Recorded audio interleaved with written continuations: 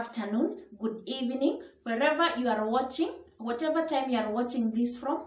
I welcome you into my YouTube channel. Welcome into today's episode. This is me, Jamie Naftali, on the pediatric world. So this channel is all about kids' welfare, medical problems. We want to find solutions. So here we are creating awareness on the common illnesses affecting children while growing up. So stay tuned, and if you're that returning subscriber, please hit on the subscribe button. Subscribe so that you may be part of this wonderful family. So into today's episode, we are continuing on treatment of malnutrition in children. Remember, we started on malnutrition and we said the approach, how we treat it, is by following 10 steps. We have to follow these steps. There's no shortcut. We have to follow 10 steps when we are treating this malnutrition in children. And we did the first three. If you haven't watched, please go into my previous episode so that you may find the first 3 steps in treatment of malnutrition. So we are starting on the 4th step. What do we treat as number 4? We treat something we call electrolyte imbalance. What do we mean by this? These are salts that are usually found in the body. We have things like potassium, sodium, chloride. So these salts in children with a severe acute malnutrition, you find that they are not normal. We have imbalances, and this one, just to explain it, they lose salts while they have diarrhea and vomiting. Remember, we said children with severe acute malnutrition have episodes of diarrhea. They have many episodes, many diarrhea episodes, and also vomiting. So when they diarrhea too much, when they vomit, they lose these body salts. These are the potassium, the ones we are saying, and the calcium and the rest. So they lose these salts through diarrhea and vomiting. In return, we get dehydration, and after dehydration, now we get these electrolyte imbalances. So you may find that especially the potassium is the one that is mostly lost. So you may find that you want to add a little more into their feeds. You want to add more of potassium so that we correct the imbalance. So we want to give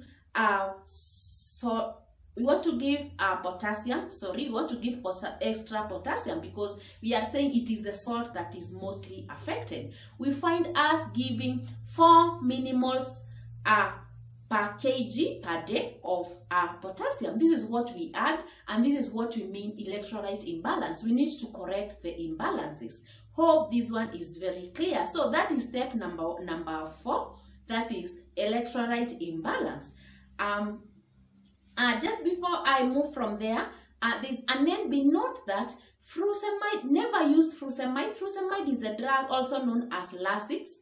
It is mostly commonly used when children have edema. So in this case, don't use it because of edema, because you may have the heart issues. So please be very careful. Avoid use of furosemide. Hope this is clear. So now let's go to step 5 of treatment of malnutrition. So we want, these children are prone into having various infections. So then we need to treat infections. So we have to give antibiotics, because again, the explanatory to this point, to every point when we are treating malnutrition, is that these children's immunity is very low. It is compromised. They don't have strong immunity, so they are going to get most infections anytime. So you need to put these children on antibiotics. So remember, we admitted this. All these we are doing in hospitals when you have admitted these babies. So we want to start on IV antibiotics, the ones that we give through the IV, the intravenous. We want to use the IV antibiotics. So all children with severe acute malnutrition should get IV antibiotics. And this we have explained why, because of their low immunity, so they are prone into getting infections. So which are the best antibiotics to use? We use a combination of 2 antibiotics. We have to use IV penicillins, and to be specific, we use X-Pen, and it is the same one called the benzyl penicillin. So we want to combine benzyl penicillin or X-Pen with IV gentamicin. Why are we combining the 2 antibiotics? For the IV penicillin, this one will cater for the gram-positive microorganisms, while the gentamicin is going to treat those bacteria that are gram-negative. I hope you now get why we have to combine these 2 antibiotics. So we give as per kg. Remember, in all cases in children, when we are treating any disease, we have to calculate per kg. It's not like adults. So if we give the IV X-Pen and the gentamicin IV for 5 days, this one will be very, very okay. But for the IV penicillin, if these children can take orally, within 48 hours, we change into giving oral amoxicillin. So if they are able to take orally within 48 hours, this is around 2 days of starting the IV antibiotics. No, you change into oral amoxicillin. You don't continue with IV penicillin, the IV X-Pen. So hope this is clear. So that is the use of antibiotics, the use of IV antibiotics in treating children with severe acute malnutrition. We have something extra here when we are treating the infections. We also add something we call nystatin, the same one called the clotrimazole, and this is for something we call oral thrush. This is not new to people, the nystatin.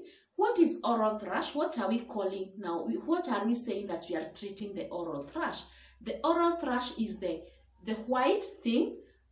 When you check the mouth, the tongue of these babies, it is usually very white all around, and even the palate, it's very, very white. So this white thing is what we are calling oral thrush, or we call it oral candidiasis. This is what we want to treat. We want to treat, and also it's a symptom of low immunity. Mostly it's because of low immunity. That's why they form the white thing inside their mouth. So we are going to give nystatin drops. They are usually drops, and that is, if present, we treat with nystatin. So this is what we are adding on top of antibiotics, something that we are adding on top of giving the IV antibiotics. So then, what else do we add? We add something we call the ABZ, the albendazole. You are very familiar with this one. This one for treating worms, the dewormer. And this we give in when treating severe acute malnutrition after 7 days of treatment. So you don't give before you have treated with IV antibiotics for 7 days. So remember giving ABZ, the albendazole. Something extra we give is something we call TEO, the tetracycline eye ointment. So this one we give for any eye discharges. We have eyes discharging pus or white discharges. We want to treat using the TEO, the tetracycline eye ointment, and also the ulcerations in the eyes. We want to be very keen so that we don't get eye signs. Eye signs, we said, are signs of vitamin A deficiency. So we want to prevent this, because we said vitamin A deficiency will even worsen the malnutrition. So vitamin A deficiency will worsen the malnutrition, and it is through the eye signs. So we want to give the TEO, the tetracycline eye ointment, if we find the eyes discharging pus or the white discharges. So these are the 3 things that we add: the TEO, the ABZ, and the nystatin. And we have said each is what we are treating. That is on top of giving IV antibiotics. So far we've gone up to step 5. Step 5 is what we have covered 2 steps today. The electrolyte imbalances and also the use of IV antibiotics. Hope this is clear. So we still have 5 more steps to go, and we're going to reach here for today, people. I want people to understand Keep asking those questions. Comment in the comment section any questions about malnutrition. Remember, malnutrition is all over, and it's a killer disease in under 5. So please take it serious. If you have questions, please ask. You can also go into my email. It is provided at the end of every video. So please ask. Thank you for those asking questions. And if you haven't subscribed, please hit on that red button. Subscribe so that you may be part of this wonderful family. Also remember to put on your notifications so that you may be the first person to know every time I post a new video here. Thank you, my people. Till next time. Bye.